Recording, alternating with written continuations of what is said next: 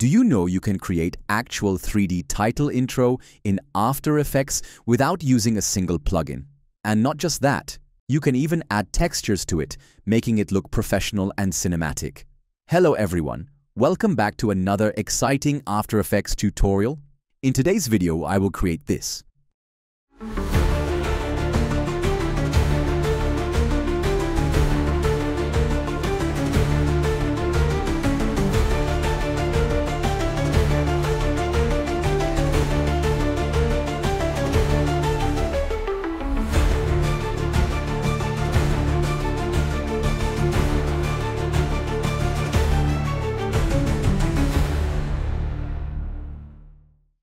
So we are in After Effects. Let's start with creating a new composition by clicking this box. Name this composition as Main Comp.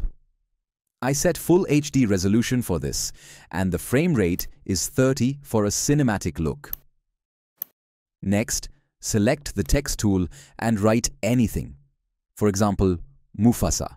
Align this text to the center. For your reference, I use this font, and make sure your paragraph setting is set to center text. Next, make this layer a 3D layer. Then open Text Properties. Here, click this icon and choose Tracking.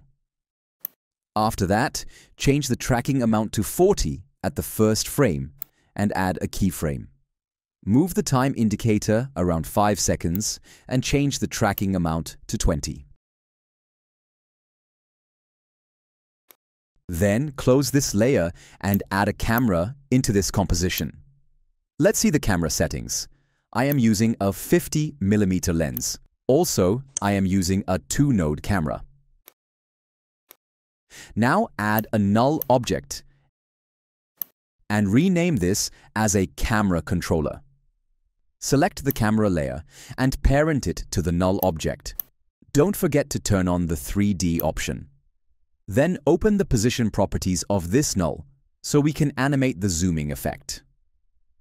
First, add a keyframe at the first frame, then change the Z value to 1657. Move the time indicator around 6 seconds and change the Z value to -474. This will create a nice zoom out effect. Alright, now add a solid layer, name this layer Black, and set the color to black. Then animate the opacity value to reveal and hide the title.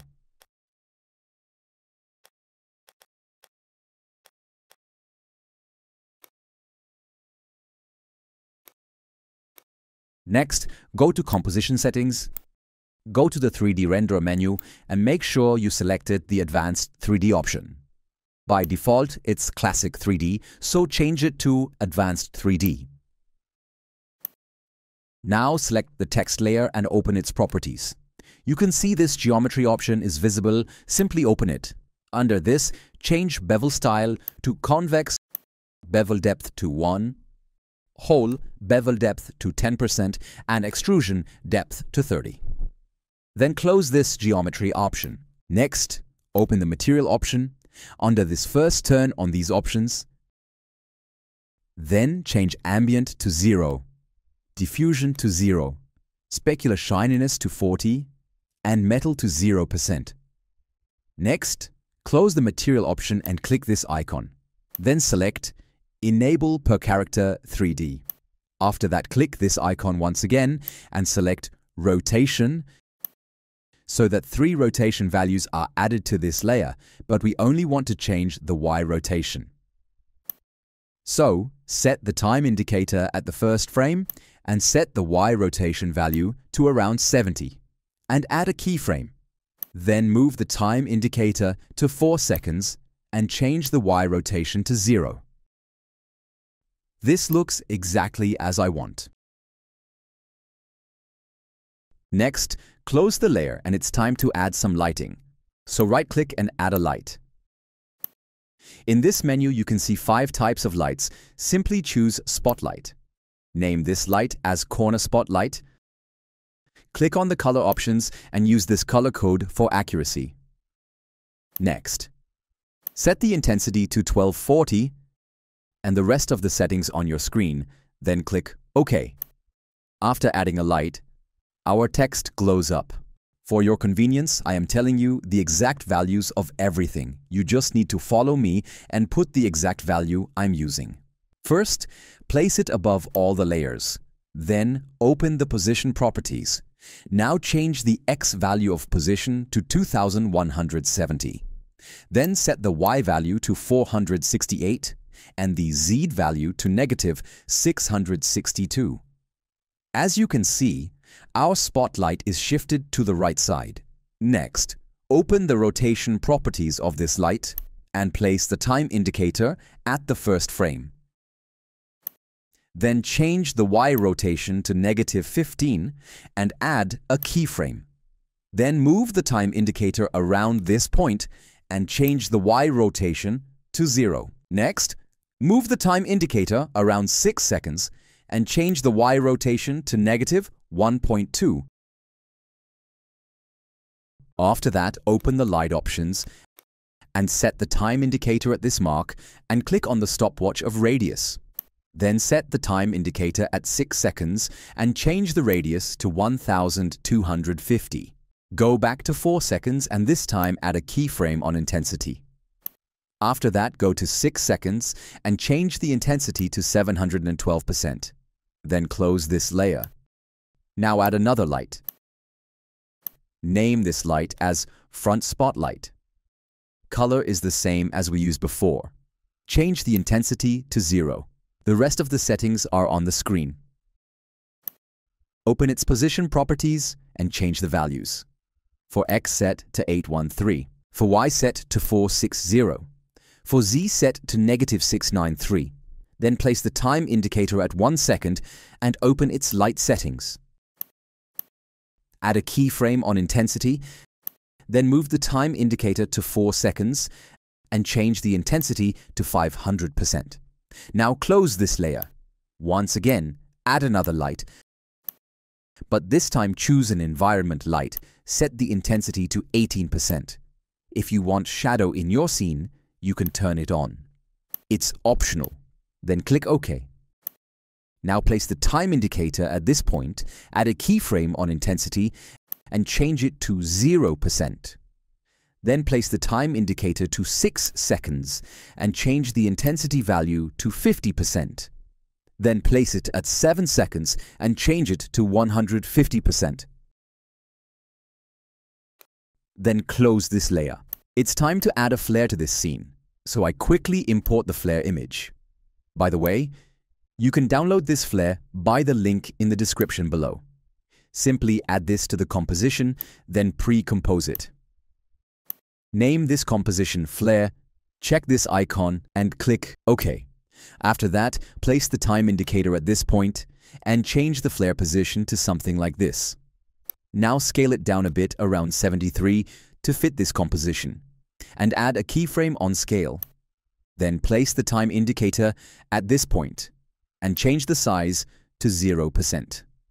And lastly, place the time indicator at this point and change the scale to 0. It's almost complete. Next, add a final light to this composition and this time choose Point Light. Name this light Flare Point Light. Change the radius to 500 and also change the fall-off distance to 500 as well. Then set the time indicator at this point and open the light options and add a keyframe on intensity. Change the intensity to 0. Move the time indicator to the second keyframe and change the intensity to 3000. Then, move to the 8-second mark and change the intensity 500. Now expand the composition view and change it to 2 views so that we can see 2 views at the same time. The left side is our active view, which is our main view, and currently the right side view is left. As you can see, it's mentioned here. So I want to see the top view of this 3D composition. To do that, I go to this option and click it, then I select Top View. Right now we are seeing the text from the top, but we can't see the light axis.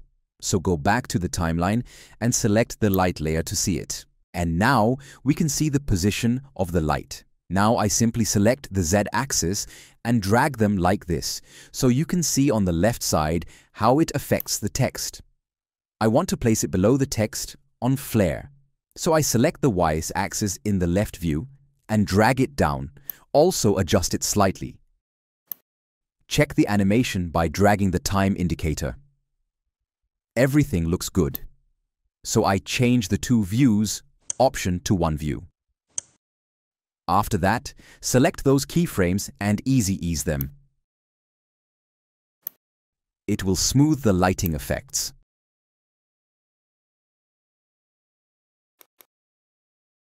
Alright, so I just saw that flare is cut out from both edges, so to solve this problem, click this icon. Then select all layers and press U to open all keyframes. Select all the keyframes and easy ease them to get a smoother animation.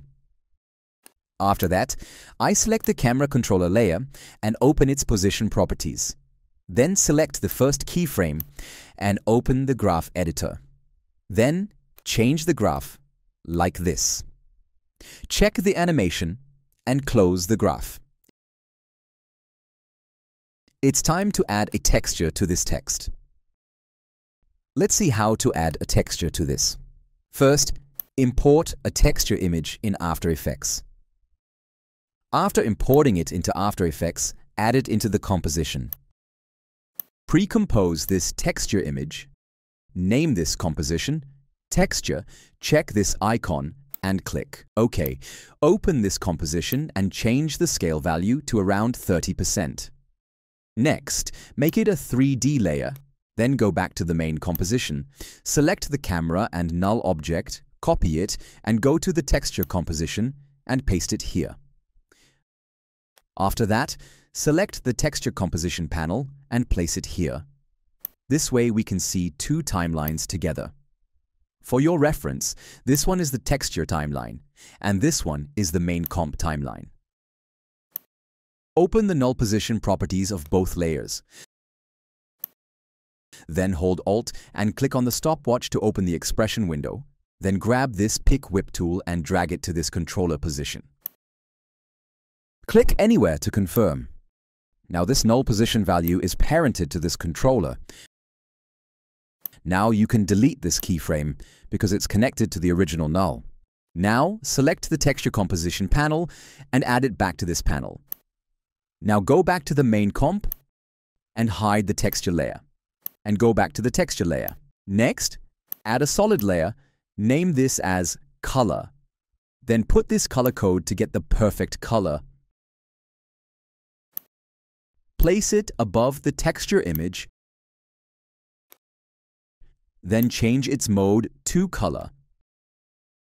Then select the image and go to the effects panel and search for an effect called Auto Color.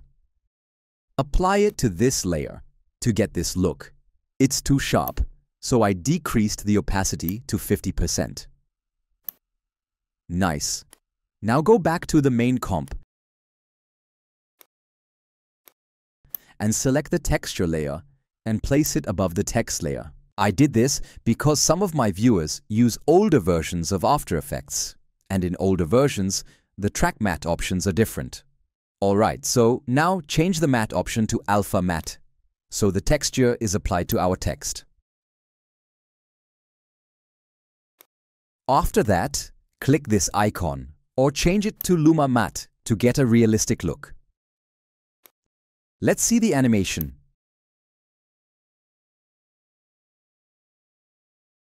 It's almost complete. Let's make a new composition with the same settings. Name this composition as Animation. Then add main comp to this composition. Add an adjustment layer. Then go to the effects panel and search for an effect called Curves. Simply apply it to this layer. After that, adjust the curves just like this to enhance the colors. And that's it. We successfully created a cinematic title intro in After Effects without any plugins. Now it's time to see the benefits of using the text layer for the title. If I go to the main composition and select the text, we can rename or change this text very easily. And the rest of the things are the same. So you don't need to do it again if you want to render out any other text. Also, you can use any font you want. That's so cool, right? If you enjoyed this video and want to support the channel, consider buying me a coffee. Your support makes a big difference and helps me keep creating awesome content. Thanks for watching. See you in the next video.